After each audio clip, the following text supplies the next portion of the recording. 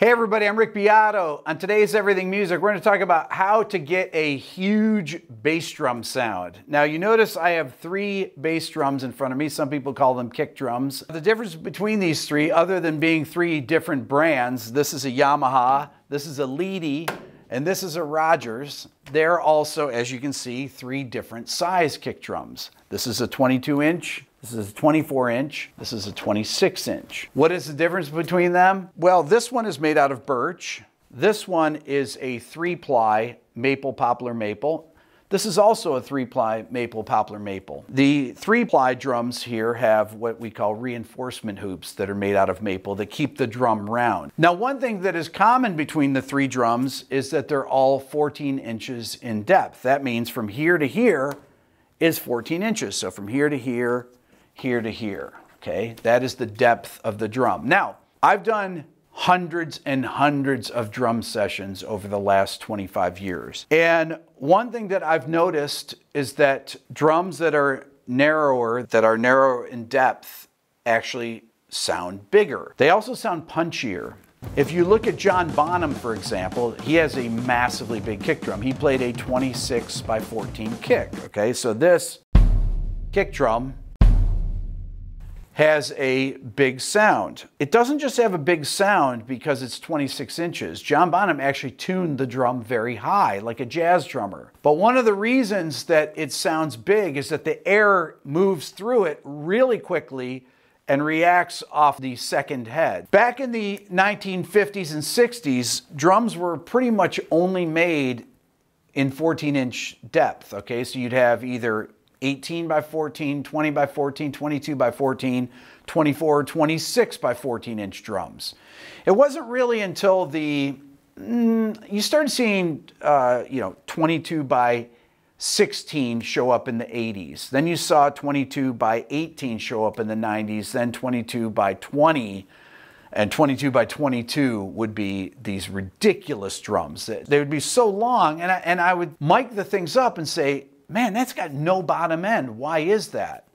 So I started thinking about it. Well, they have so much more mass, it's very hard to get the drum in motion, right? If you think about it, the more mass it has, the more energy it takes to excite the drum. So that's one element of it.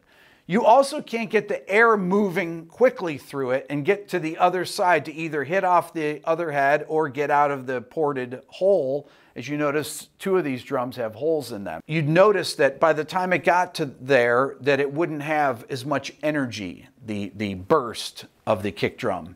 You wouldn't hear that punch of it. Speaking of exciting drums, here's a clip of John Bonham soloed so that you can hear what a 14 by 26 kick drum sounds like.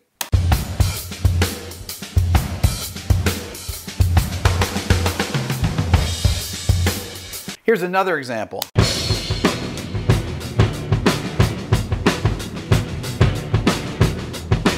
Woo!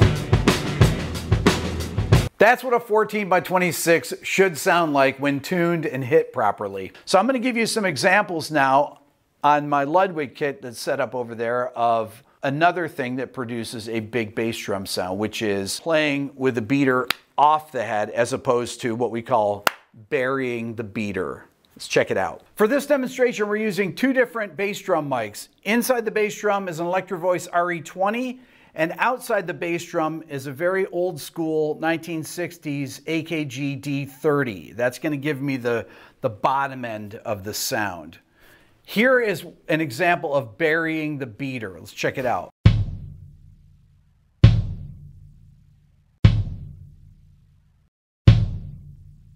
You notice that the kick drum has a lot of punch to it. It's got really good bottom end, but it's tight. Once it hits the resonant head, it's not coming back, okay? So it's a really short sound, but real punchy.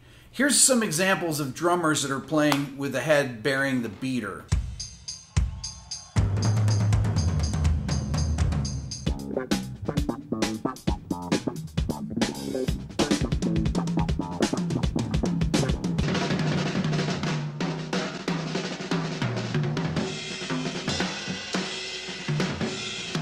Here's an example where I pull the beater off the head and allow it to really open up. Check it out.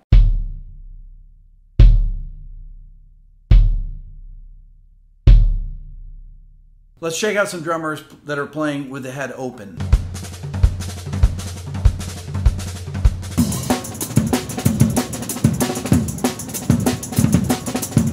The point is to be flexible, moving between all the techniques, like toe heel, heel down, toe heel, full foot. You'll notice there's a lot more bottom end when the beater's coming off the head there because it's letting the drum resonate. That can work really well for slower tempo songs where you have a lot of space between the kick drums, but most great drummers will play using both techniques. So remember, the depth of the kick drum is very important. That's not to say that you can't get great sounds out of 16-inch or 18-inch deep kick drums. We discussed the technique of burying the beater or of pulling off. When you bury the beater, it actually limits the low end of it, chokes the drum out. Coming off the head lets the drum resonate and is better for slow tempos. But you should be able to master both of them. That's all for now. Please subscribe here to my Everything Music YouTube channel. If you're a new subscriber, remember to ring the bell. If you're interested in the Beato book or anything in my store, mugs, t-shirts, this is how I support my channel.